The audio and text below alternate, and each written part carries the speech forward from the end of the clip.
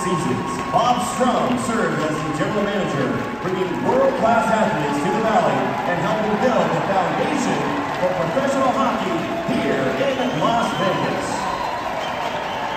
Bob has spent over 30 years in hockey at the highest levels, but he will always be best loved in Vegas for unleashing the Thunder.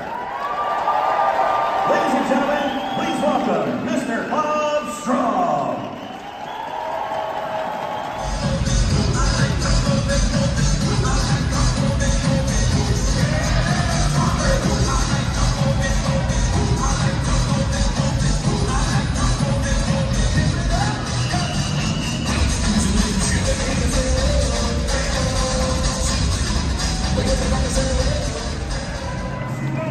Pokey Reddick, Darren Banks, Aaron Power, Gordy Mark, and Jeff Sharple.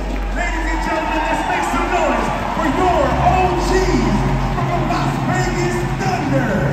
Put those Thunder sticks together, ladies and gentlemen. Let's hear it for them. Well, it's Las Vegas Thunder night here at the Silver Knights game. We're with Pokey Reddick, and Pokey, you know, talk about coming to play with the Thunder and just your experience with that and your taste of playing hockey here. I came here, I think it was in '91. I was trying to get traded from Edmonton back in the day. Coming to the desert was kind of a different or unique place, coming to play hockey in flip-flops and good weather, great fans. End up making it my home. I probably wouldn't change a thing, you know, but it worked out really good. Like I said, playing here, back then it was called the IHL, so it was a pretty good league, and we were the first professional team that they had in the city, so it, you know, it worked out really good. The hockey that was played during that time, because from what I understand, and I was pretty young, I don't remember too well, but it was pretty physical and was pretty intense at times, wasn't it? Yeah, a little different than the game did it. The game today is more skill, finesse. Ours was a little rougher, but different era, different times. Seemed like the fans liked a little more of the fisticuff type stuff, but otherwise, you know, it's just like hockey. We just played. We had skilled guys. We had a little bit more tougher guys, but you know, everybody likes to see the odd little, we're going to call them fisticuffs kind of thing. But you know, it got the fans going, and it was kind of neat sitting there watching a little bit. But it was good. It was really good. What were the crowds like? I heard those were pretty intense too at the Thomas and Mack. They're over, what, 12, 13, 14,000? What was that like? Yeah, that was really good. It was actually unique because we didn't know we were playing at Thomas and Mack till I showed up. I didn't know what it was. I heard about UNLV basketball because they were kind of big in the day, and we were playing out of their facility, and we were packing it, and you know, it's pretty loud. Fans, like I said, the fans were great to us the whole time. That's why a lot of us ended up making this our home. We've been here for 25 years, and it's still awesome. We come out and support our youth kids as we can, and then the pro teams also. So it turned out really good. Yeah, you guys were kind of like the pioneers of hockey here, and now you look at today. Of course, we had the ECHL team for a while, and then of course we have now NHL and the American Hockey League. So as I feel that you guys were kind of like the first ones to kind of really get hockey going. And as you mentioned, youth hockey's big here now too. All that's going to come now as you look at 2023. Yeah, no, we had our part, and now the younger generation picks up, and it seems like there's more opportunity for kids because there's actually more rinks.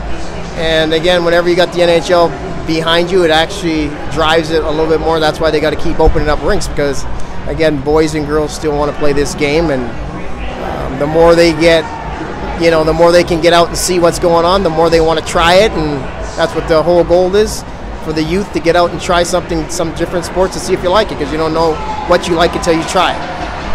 Yeah, and how cool is it for the Henderson Silver Knights organization to honor the Thunder here tonight? And of course, last year the Golden Knights using kind of the Thunder as part of their reverse retro jerseys, and as I said, the Silver Knights doing this Thunder night, paying homage to those days. Yeah, it's really good. Anytime you can, you know, give recognition to somebody who's in there before you, it's always nice.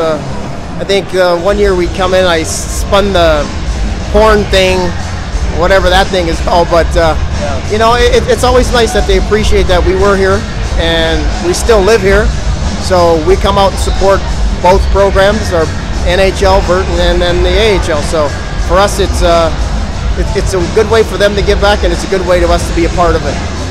You mentioned you live here, and some of the other people that were on that team live here. So maybe just fill people maybe on what you are doing today, kind of staying in the hockey world or otherwise. What are you?